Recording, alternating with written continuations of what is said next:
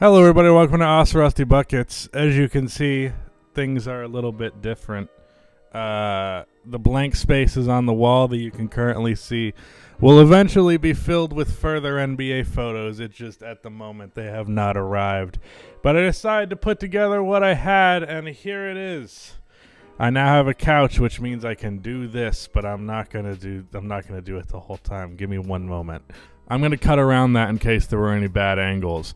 So this is my second time recording this video. I watched the Sacramento Kings play the Orlando Magic last night, and I decided I wanted to talk about the Tyrese Haliburton, Domantas Sabonis trade.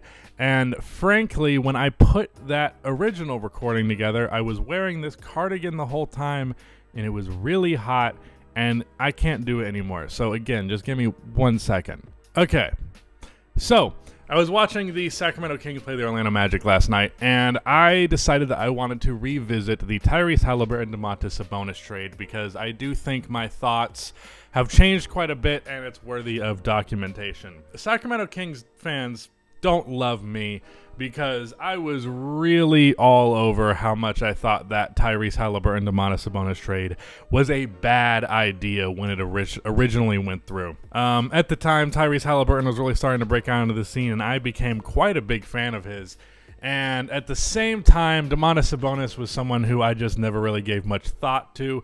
While he was someone who I respected as a very talented basketball player, also not someone that I was like, oh my God, you got Sabonis? Well, that means you're breaking out into finally not being the Kings anymore. But as it turns out, that's entirely the case. The Kings are no longer, you know, the Kings, as in, like, terrible. Domantas Sabonis is also a significantly better player than I gave him credit for, although I will add this caveat here. I do believe that he definitely improved pretty notably in Sacramento, and that really came from two primary things. The first thing is just the fact that he's playing defense now, which is he's statistically a plus defender by 0.03, so not really at all, but that also means that he's not a negative defender, which he has historically been. It's also worth mentioning that the position change is really significant because I don't think I gave enough credit how hindering it was to Sabonis' ability on both ends of the floor to be playing the power forward position next to Miles Turner.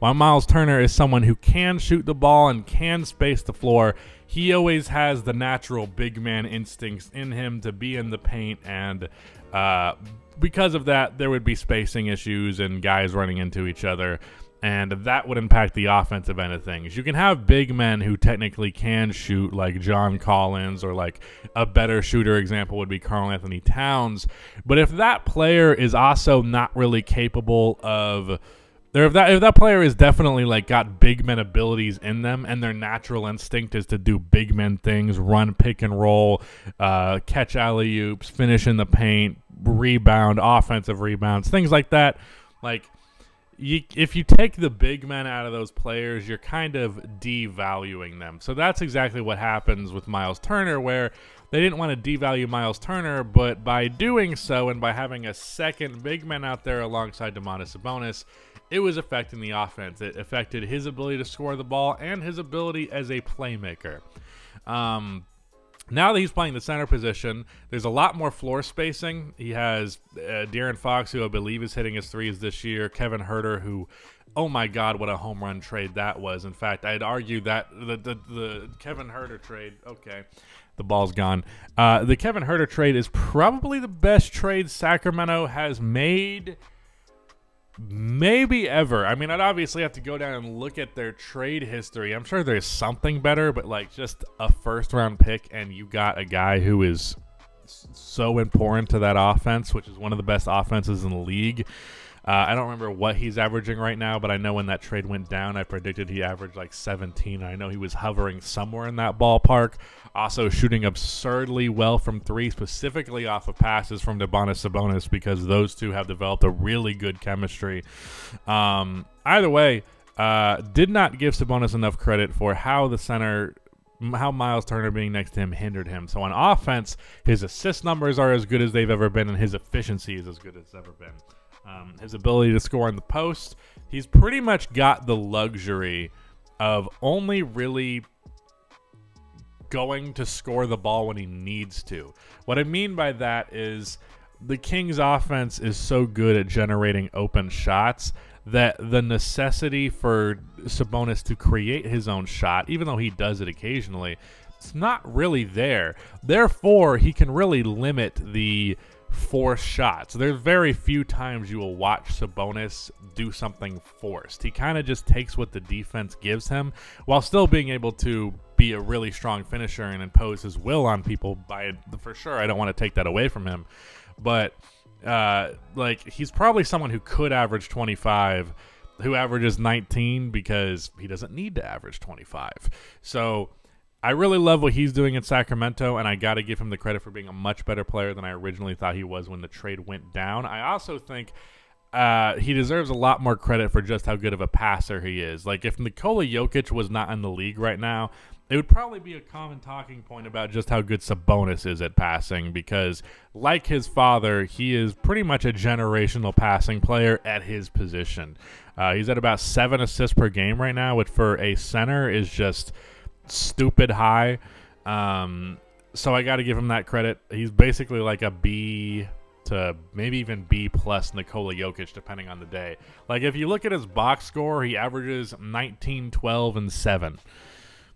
That, on really good efficiency too. That sounds like an earlier, before he started really scoring the ball, Nikola Jokic. So yeah, credit to Sabonis for that. The Kings as a whole, De'Aaron Fox has been awesome. I know there's been a lot of conversation about him potentially being an all-star, but really I think the conversation should be more focused on Sabonis because, look, I mean, I guess this is probably a debate within inner circles. Maybe it's not. Maybe I just haven't watched enough Kings game and there's a more distinct difference between the two than the games where I've watched. But I really genuinely feel like Sabonis is the most important player on that team, especially on the offensive side of the ball, and probably the best player on that team. The way that he connects on offense is just endlessly helpful. So got to give him that credit. And then to flip this over to the Tyrese Haliburton end of things, the problem lies with this trade for me in that Tyrese Haliburton is so good still. And, like, he's 2% in field goal percentage and free throw percentage away from being in the 50, 40, 90 club, averaging 20 and 10. And those 10 assists are the most in the league. And he also averages like 2.5 turnovers of those 10.5 assists. So his assist to turnover ratio, hyper efficient. His field goal percentage, his 3-point percentage, his free throw percentage, all hyper efficient.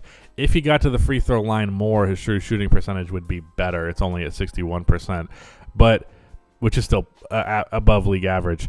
But super duper efficient player, and he's 22, very soon to be 23, because me and Tyrese Haliburton were born on the same day, and I am also soon to be 23. So terrifying. I'm going to die soon. But either way, Tyrese Haliburton is turning just 23 soon, and to give him that credit, he's probably going to be a perennial all-star for a decade plus. So while I love what Sacramento is doing, I do think a little bit, probably 5 years from now, there's going to be a conversation of, yes, that trade was worth it for what had happened in the short term because the Kings are so good right now. But also, you know, it would have been nice to have Tyrese Haliburton for a long time. I think we can meet in the middle there where ultimately I do think the Kings still lost the trade, but I also think subsequently trading for Kevin Huerter and drafting Keegan Murray right after, like the decisions they have made following that trade only further allowed that trade to be a positive. So I still think overall the Kings are going in the right direction, and that trade was the start of heading in that right direction. But if I'm just looking at the trade alone, I don't know if I can give the the Kings a W in that regard. But it's also not an L, and I used to think it was a huge L. So yeah. Anyways, that's my thoughts on that trade. If I have to re-record this video again, I'm not going to. But that's it. Goodbye.